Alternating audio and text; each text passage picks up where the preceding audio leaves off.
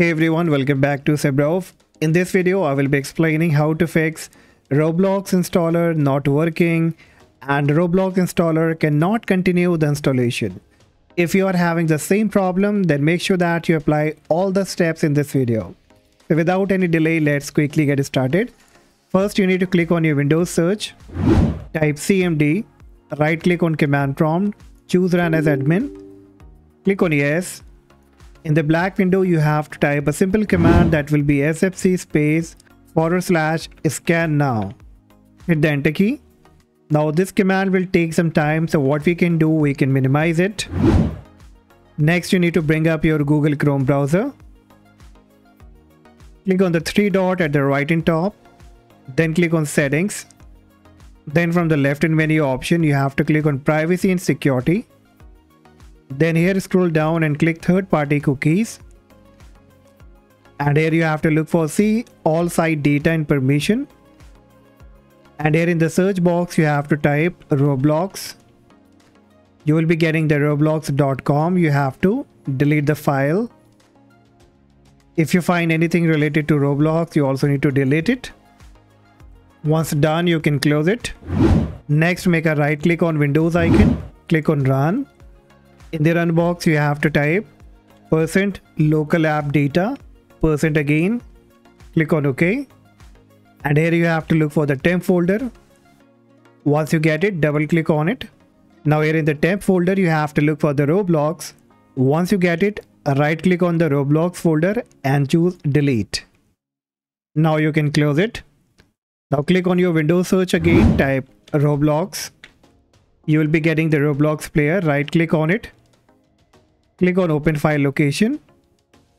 Again, right click on the Roblox player. Click open file location. And here you have to look for Roblox player launcher.exe. Right click on it. Then click on properties. Here click on the compatibility tab. And check the option of disable full screen optimization and run this program as an admin. Click on apply. Click on OK. And now make a double click on Roblox player launcher.exe. Click on yes. And this time you have to check if the problem has been fixed and the Roblox is now coming up or not. Okay, so on my end it seems to be working, but on your end still if the problem occur, then what you have to do next, click on your Windows search, type appwiz.cpl. Now it will list you all kind of application. You have to look for the Roblox here. Once you get it, select it, click on uninstall. Click on OK. Then click on your Windows search, type Firewall. Click Windows Defender Firewall. Here from the left in menu option, click turn Windows Defender Firewall on or off. Disable, turn off the both of the firewall. Once done, click on OK. Now you can close it. Next, you will have to come to the Roblox website. I will share the link in the description. Once you come up here, click on download now. The downloading will be started. Once it gets started, you will have to click on it. And the installation will now be started. And I'm very sure that this time you will not be having any kind of problem.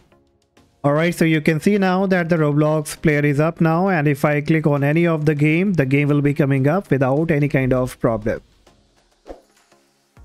So that's all guys for today. Hopefully you found this video helpful, and if yes, do not forget to like and subscribe, and I see you in the next video. Bye bye.